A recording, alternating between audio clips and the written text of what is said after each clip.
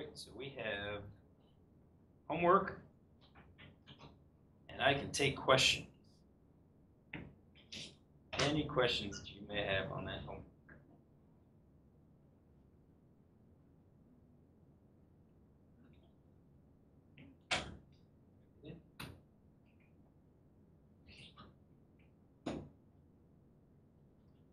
Should open, yes.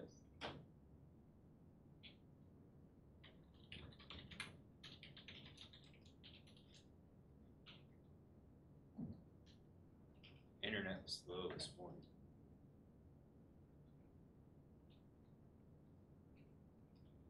Must be a hacking thing. What's it?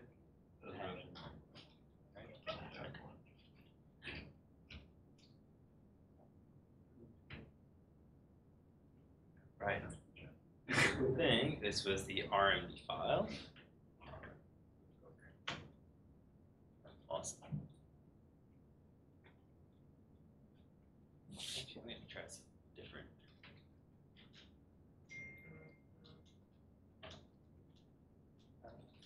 Device capture. Window capture. Window capture. Studio. Oh. Well, that's not going to work. Yeah, people at home can see the window, but you guys can't.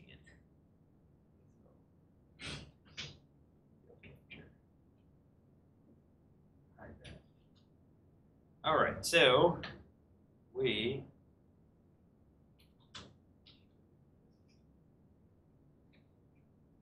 this is the R. This is the homework. Any questions on it? Hopefully it was pretty easy. Right? Parametric confidence intervals. Have to use our T, use our standard error. This one doesn't have our standard error function, so you'll have to copy and paste it to get it in there. All right. You'll have bootstrapping, so you'll write your bootstrapped, and we have a script right now that can copy and paste it to get in there. All right, and then I'll actually give you a function that makes it a whole lot easier. But kind of going through the process and writing it yourself helps you understand what's going on, because you can now kind of picture that whole sampling with replacement to get these 95% intervals, or these 95% of our values, because that is what our hypotheses tests are doing. With our bootstrap sample is basically like a null distribution. All right. I have a simple, maybe dumb question, but is there a function where you could do the plus minus when you do the write-up on here, or do you just do plus slash? I don't know. There is. You had to ask for it.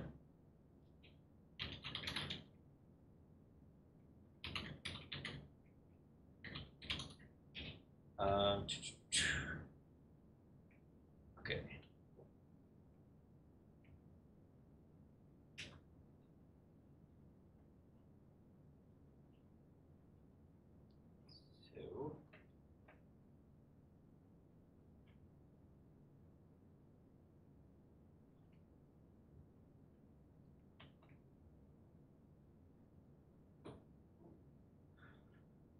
So what you could do is copy and paste.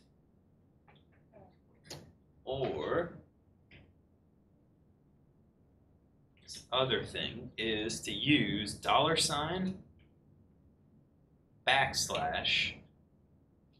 \PM $. And that's going to give us our plus or minus. Okay. Now, I can't guarantee it's going to work in Word. I don't know if it will or not. Okay. All right. And I say that because this came from, did plus or minus in R, or Markdown. It's a Markdown document. All right. And they give some commonly used things.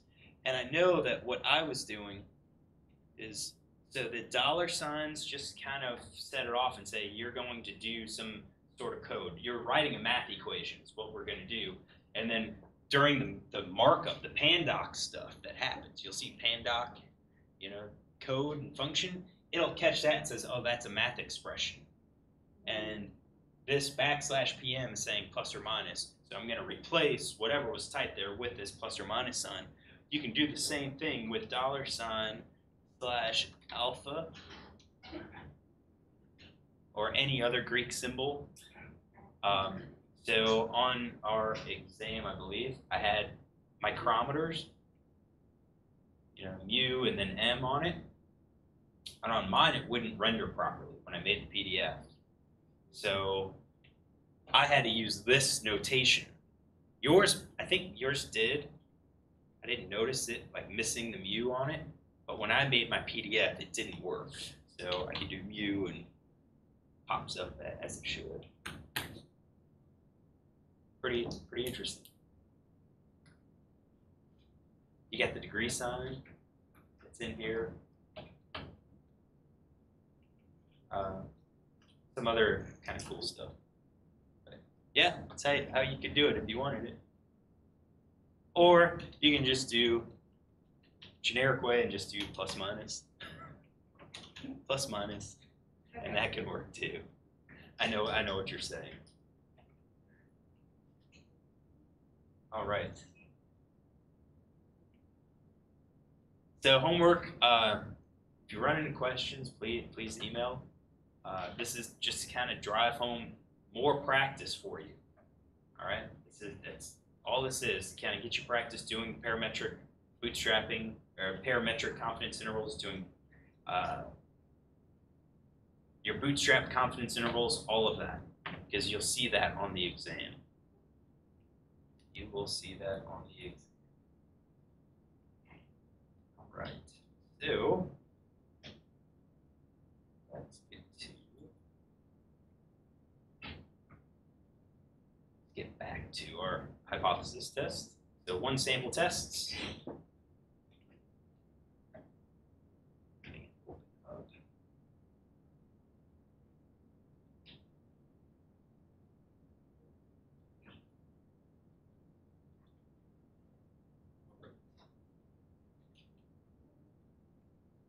Here it is, Z-score reading. So that's what we talked about. We did our Z-test. All right, you'll see it as a Z-score test. I normally write it as a Z-test. Don't worry about Z-scores. Just say Z-test or Z-score test. Either one will work. All right, so we use it to compare a single value or a sample mean to a population mean. And in this case, we need to know our population standard deviation. All right, we need that when we use that population standard deviation and divide it by the square root of our sample size that we're making our comparison with, that's going to calculate our standard error. And again, we use our standard error when we do statistical tests. When we do that transformation, when we do the x bar minus mu over the standard error using our population standard deviation, that gets us into Z, which is a normal 0-1 distribution. All right? So our normal table is used to calculate our p-value. Right. Our null hypothesis in this case is that our sample mean is equal to that hypothesized mean or that hypothesized value. All right. And then the p-value is the area under the curve that is as extreme or more extreme. So it could be to the right of our line, it could be to the left of our line, it could be both tails if we have a two-tailed test. All right. So in R, we use p-norm, right? Just remember, and you give your population mean equals whatever is given in the problem. All right, the standard deviation is the standard deviation that's given in the problem divided by the square root of our sample size, all right, to get our standard error. If it's a two-tailed test, multiply it by 2. If it's a one-tailed test, just leave it as is. And as I said, when we drew our diagram up there, sometimes it's easier to draw that diagram to know if you need to have lower dot tail equals T or lower dot tail equals F. And then with the Z-test, when you report it, you report your Z-test that you ran, p-value, and the conclusion. This does not have a test statistic. It does not have degrees of freedom.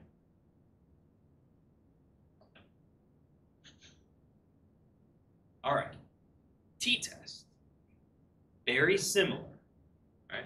The difference is this, the S.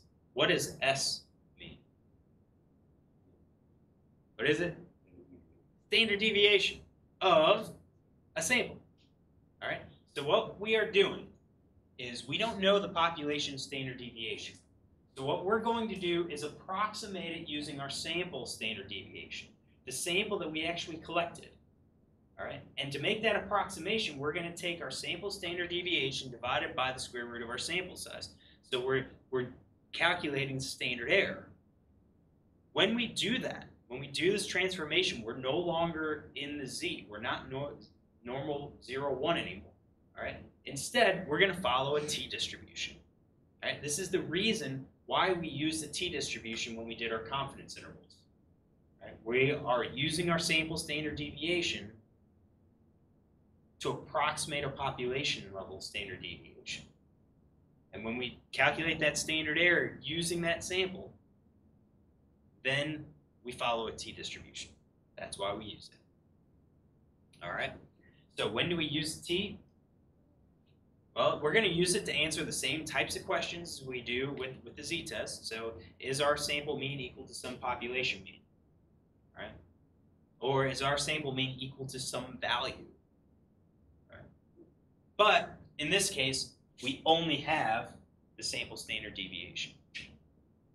Now this test makes some assumptions. It assumes that our data are random and independent. All right, and we'll come back to that point. It also assumes that our sample is normally distributed. All right, and again, we'll come back to it. What we'll do first is kind of introduce this test under the assumption that everything is kosher, that we are random and independent and we are normally distributed. If these are the case, then this transformation will follow a t-distribution where our degrees of freedom is equal to the sample size minus 1. All right? So we do this transformation, and then instead of it following a normal distribution, it'll follow a t-distribution. And we're going to do the same sort of thing. Our p-value will be equal to the probability that we can get a t-value that is greater than or equal to our t-observed value. I should probably say the absolute value first. All right? So it's going to come back to this probability that we could get a value that is equal or exceeds our actual t-observed if our means are actually equal. All right? So when we look at that p-value, what we're doing is still also calculating the area underneath our tails. And we do one area if it's a one-tailed test. We do both sides if it's a two-tailed test.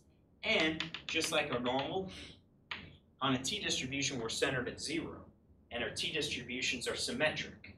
So if we have a two-tailed test, we can calculate that one area and then multiply it by 2 to get the corresponding other area, or to get the other area, the negative side of things. All right?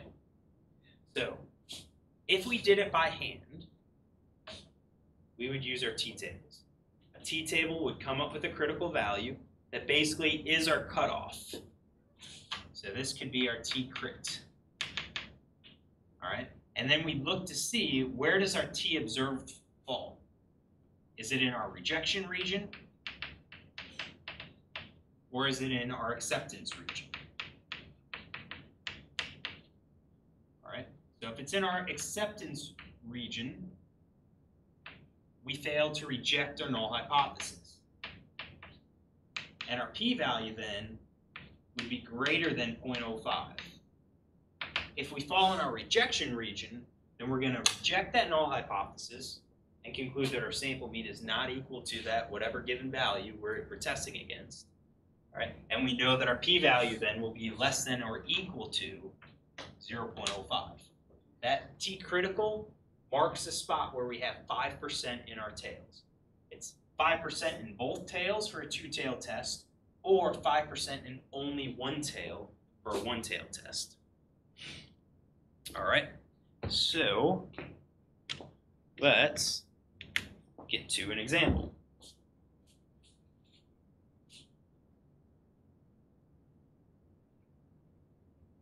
So here's an example. Average size of species A is 89.44. All right, sample of 10 individuals. We calculate a mean size of 92.99, standard deviation of 5.11. Is your sample similar to species A? So you have an unknown, right? Let's say you're looking at parasitic worms. You found some worms, found 10 of them, you measure them. You think you know what species it is. You look up that species and it says, well, the average length is 89.44 millimeters. Pretty darn big for a worm, all right? Right? So, is our sample part of this population? Well, our choice is going to be a z-test or a t-test. That's kind of what our choice is. Why do I say that's our choice? It's one sample.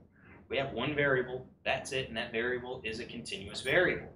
So our choice is going to be a z-test or a t-test. We then look at the problem. Do we have a sample standard deviation or a population level standard deviation? It's a sample standard deviation. We don't know what the standard deviation is of species A, so what we'll do is approximate it. So what we're going to try to do is figure out how likely is it that we could get a value of 92.99 or more extreme if we actually have a mean of 89.44. So for this, we're saying probability that x is going to be greater than 92.99, and then we'll multiply it by 2 to get that other tail. All right, so when we do our transformation, just like we would have worked through if we were doing it by hand, this doesn't give us a z anymore. This actually gives us a t. So now we're going to say, well, what's the probability that we can get a t that's going to be greater than or equal to 2.197, which is our actual observed value. And with that t value, we're going to multiply that by 2. So if we did it by hand, how would we do it? Cody.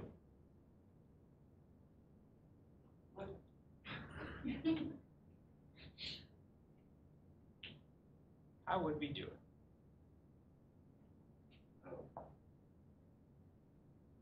Find out your degrees of freedom. Okay, how many degrees of freedom do we have?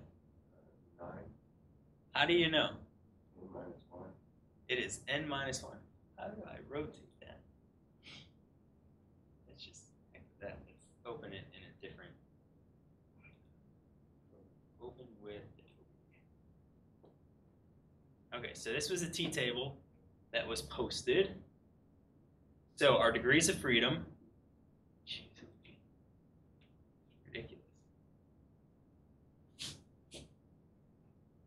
Maybe that. No. Let me find, where's the rotate on here? Rotate clockwise, there. All right, so in the problem we said it was 10 samples.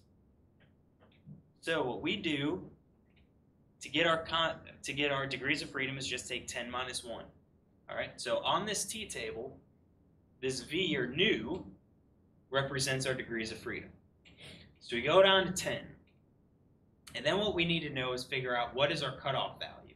Our cutoff value is going to correspond to the alpha level that we set for our test. All right, so what's our alpha level that we set for our test? 0.05, all right? Is this one-tailed or two-tailed? It's going to be a two-tailed test because we asked, is this part of species A? We didn't set a direction. So our null hypothesis is that our means are equal. Our alternate is that the means are not equal. For this table, we are getting critical values. A 0.05 means 5% in both of these tails. So this is a table where we would use 5%, 0.05 column, to represent our 5% cutoff. All right? So what we would have done is taken our 10 degrees of freedom, read across the row to get to this column, 2.228. So that is our critical value.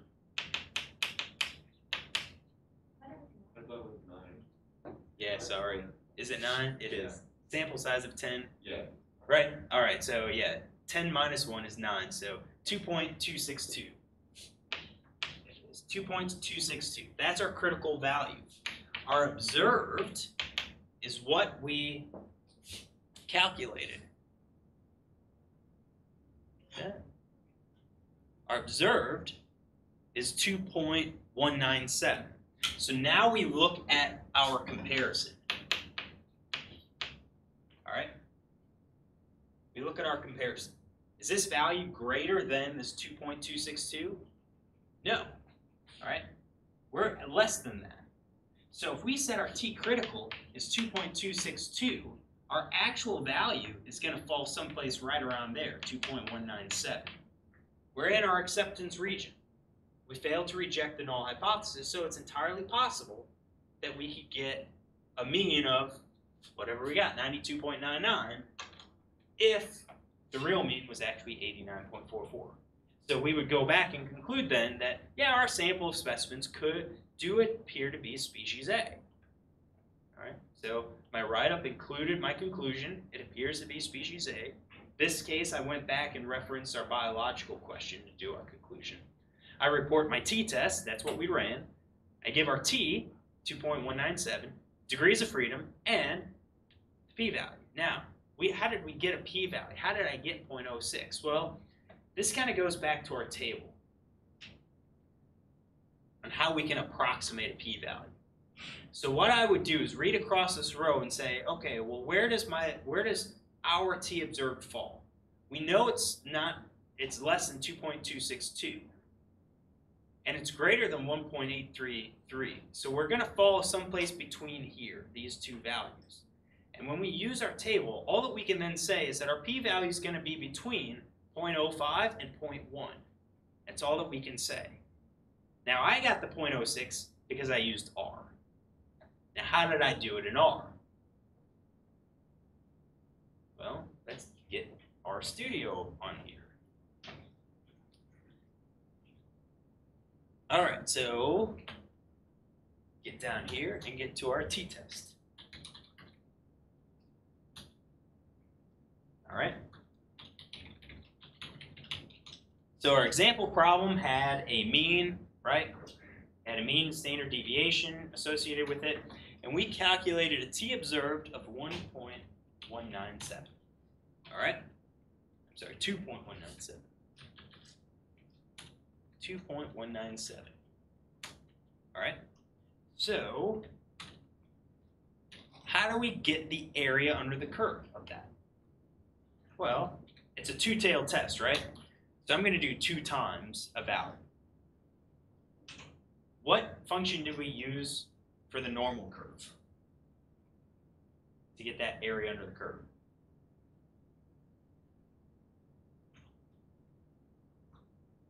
We did that for the z-test.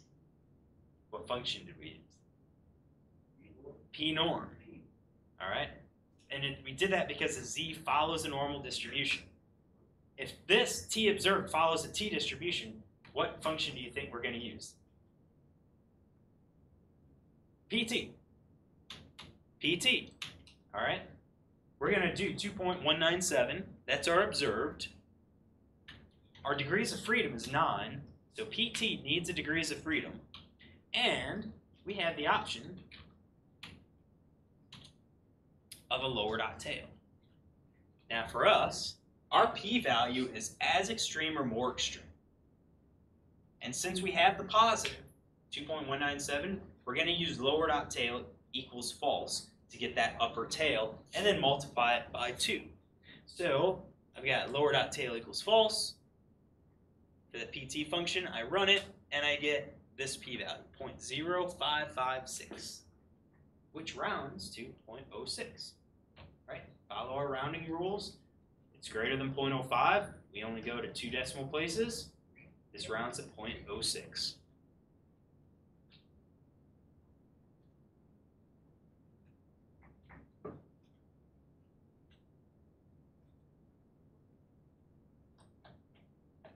Okay.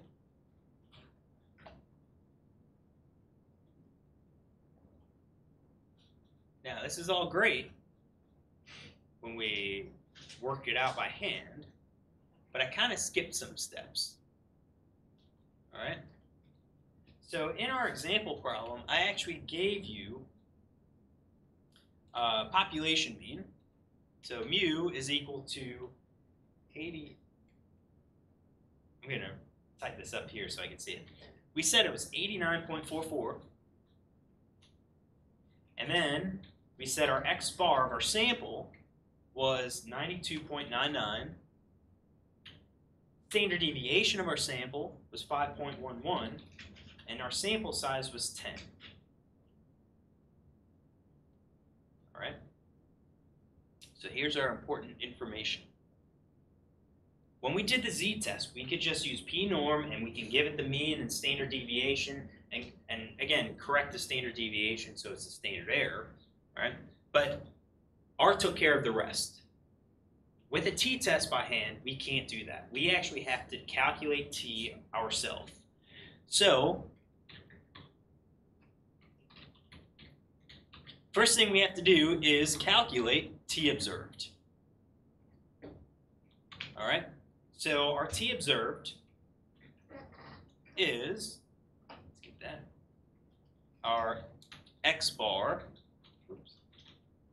minus our mu divided by our s over the square root of n.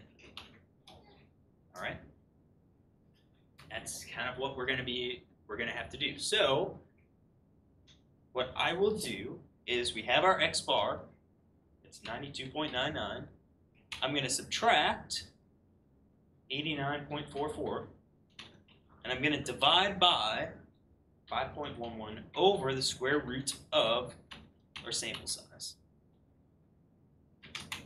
And that gives me 2.197. Now I could save that as t obs if I wanted to.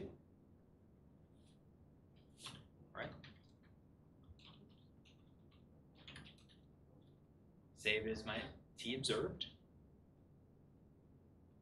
And then, now,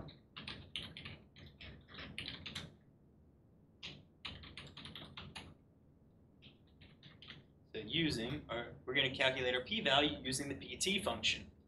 That function is pt, where we use our t observed.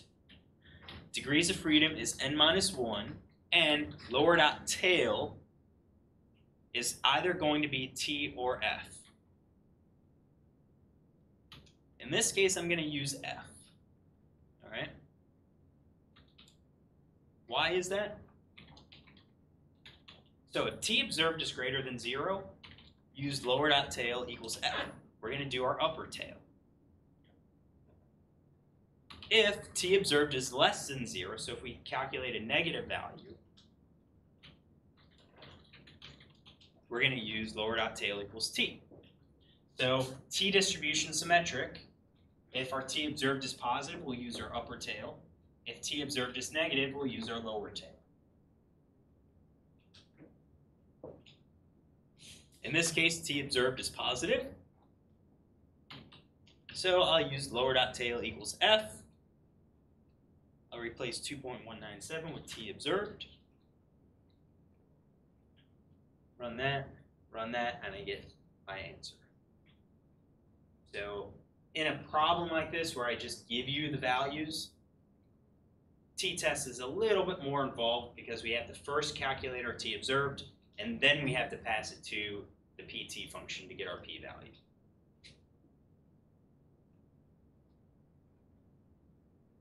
Questions?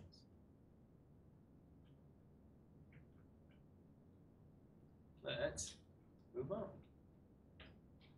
So here's our stuff here. Again, it's everything that I put in that R markdown. All right, gave you your function. Right? I wrote it as t observed just to kind of emphasize that this is something that we calculated. We observed that value. All right, degrees of freedom is n minus 1. All right, lower dot tail equals t and f. Again, just for negative values, you're going to use lower dot tail equals t. For positive values, lower dot tail equals f. And then demonstration that, yeah, when we used our data from that example problem, we get the exact same p-value. It's greater than 0.05, so we go to 2 decimal places. That's our rounding. All right, here's some practice.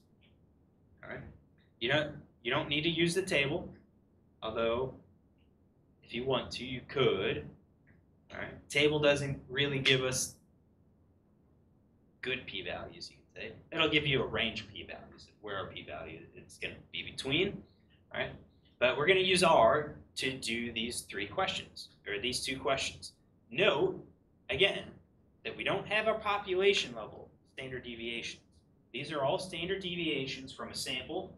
We use that sample to estimate our population level standard deviation, which is our standard error. So for a population, right, population standard deviation we do is a z-test, but for a sample, we use our t-test. So these are 2 problems. Write down the hypotheses, the null and alternate hypotheses for both of these. Run your test to obtain a p-value, and then have a write-up, including all the items that we need to include for this t-test. And I'll give you some time. And check it right before we end class.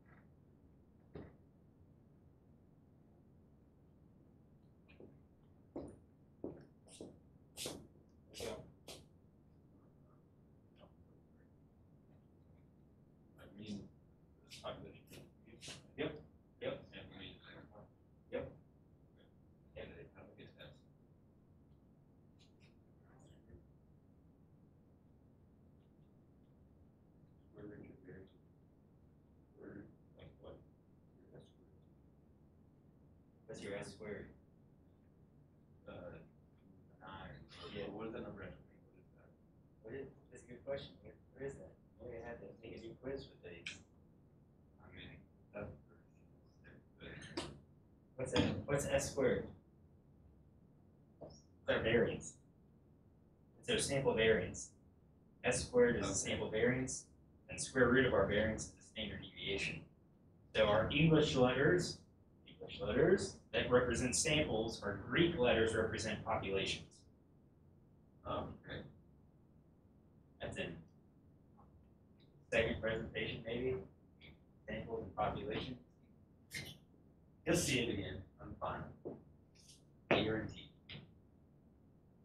So yeah, an SQRT is a square root function. So you don't have to worry about that.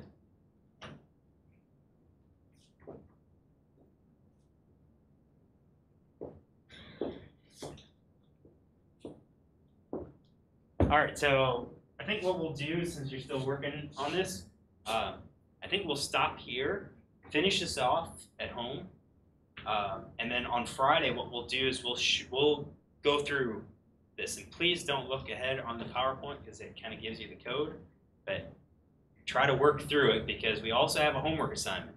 All right, and what we'll do is we'll kind of work through this first, and then the homework assignment, I'll make sure it gets released.